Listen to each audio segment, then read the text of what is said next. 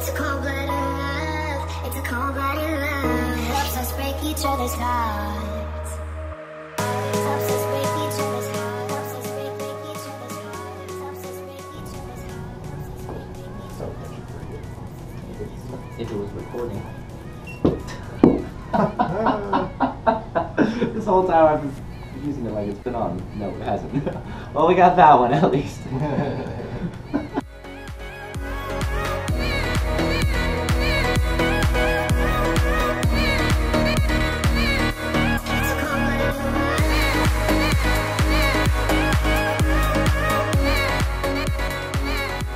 See how it dropped right away? Yeah.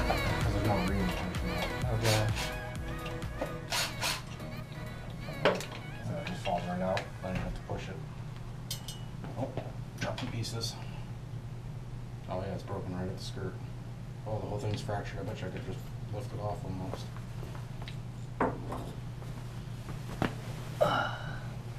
It's still attached, but it definitely need to make it talk. Oh wow, look at that. It's cracked all the way. It's cracked on two sides, this side and this side, like a perfect V. Yep. So started from the top. I'm gonna say that's a piston failure, Yeah. not a ring failure. Look how Wow. good the coating is still. Yeah, So the coating is just perfect. that is outstanding. See, there's more that lies deeper than the surface. So I guess partially the ring failed, but I'm definitely giving this towards a piston failure. Oh, yeah. So Russ wins this one. It's definitely broken. Wow. Broken skirt, fractured all along the inside there. That's amazing. It's on there still. It looks like it's holding itself in over here at the pin boss. That is amazing too, that it didn't completely come off and destroy the engine even more. Wow. Chances are this could have been broke for quite some time too. And it finally let go at the top. Yeah. What happens is when it breaks, right, then you start getting blow-by and stuff, and Yeah. then it melts. And when it melts is finally when you notice it's misfiring and burning a little bit of oil and stuff like that. Wow. Look at that. Piece is missing. I'm gonna go wash up real quick. Alright.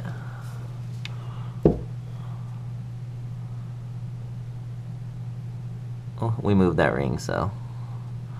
But look at that. The ring skirt is snapped. That is missing. If that's missing, though, I mean, it went somewhere in the engine, but probably why we saw some bearing wear. Oh my goodness. And even inside, went all the way through to see that crack. That is awesome. It's awesome to see. It's not awesome that it happened.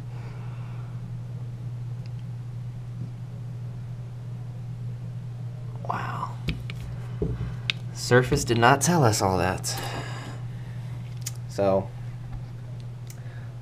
we can see the piston failure from the stock OEM cast pistons. Too much heat, too much abuse. Definitely wasn't the rings. Definitely was the piston. Very happy that it didn't completely disintegrate and destroy the engine even more. So this is a very basic rebuild because we got lucky on this time. So yeah, let's come in here. I mean, the crank spins beautifully. What's also wonderful is there's no wear on the crank itself. So again, on the bearing, you will see, oh yeah, look at all that wear. This is the number 3. And let's compare it to, let's say, the number 1. They look kind of the same.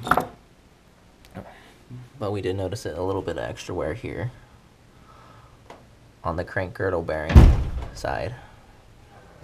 So, that's what that is. I should probably wash my hands too. There's no wear, there's no abuse. It just snapped. Yep. Yeah, that's like what the 2.7s would do. Like I was telling you about, it's just piston failure, just broke. Yeah, I think it's nuts. Like, that's definitely an OEM quality thing, though, because these are cast, right? Yeah, it's kind of like a hyper eutectic. It's a cast piston. It's a high silicon content cast piston. Okay. Makes them flexible but brittle. Somehow. Definitely can see the brittleness. So when you took it out, was that piece that fell out? Okay, yeah. So that's why it wasn't actually in the engine. It was stuck in between the cylinder wall and... This chunk of this, you see the second ring missing? Yeah, it's right here. Okay, there it is. Yeah. So the wear that we saw on the cylinder wall is only from that then? Is actually, it's from the oil ring. You see how the oil ring's pinched right here? Yeah. It's from one of these rings that are no longer able to move in and out. So that will scrape the cylinder wall lightly. It's nuts. Pretty crazy. That's an awesome failure. Wait on me, wait on me, wait on me, wait on me, wait on me, wait on me, wait on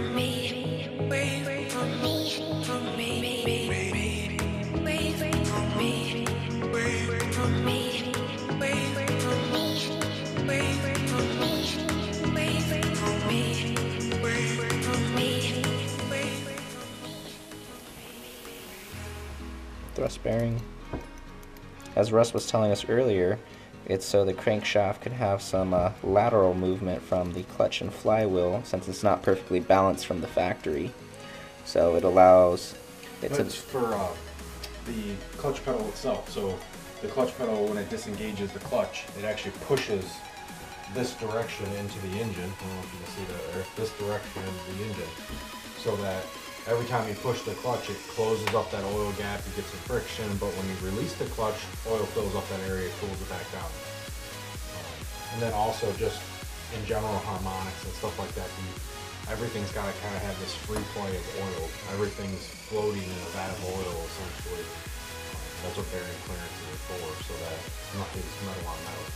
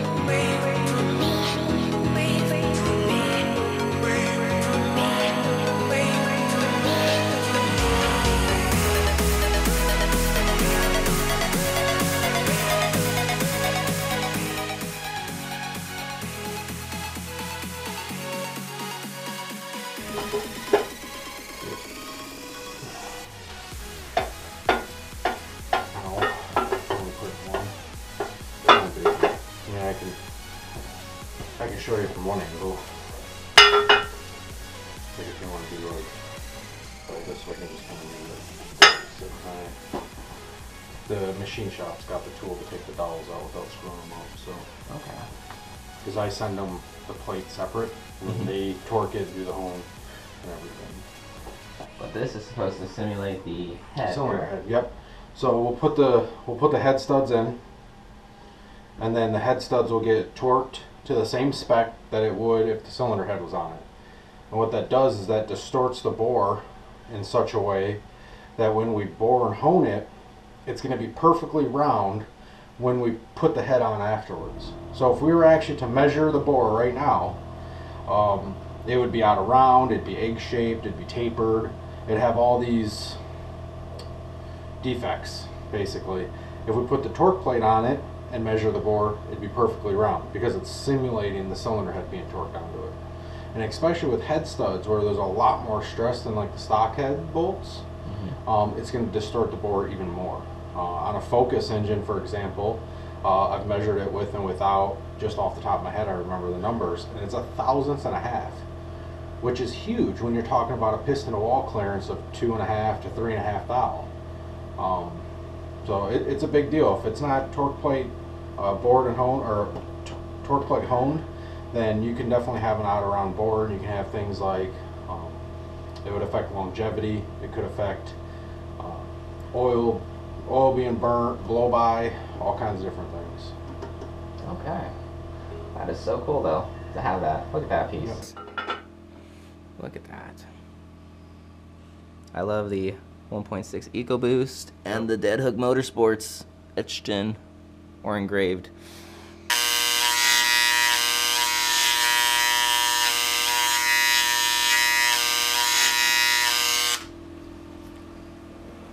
I'm official.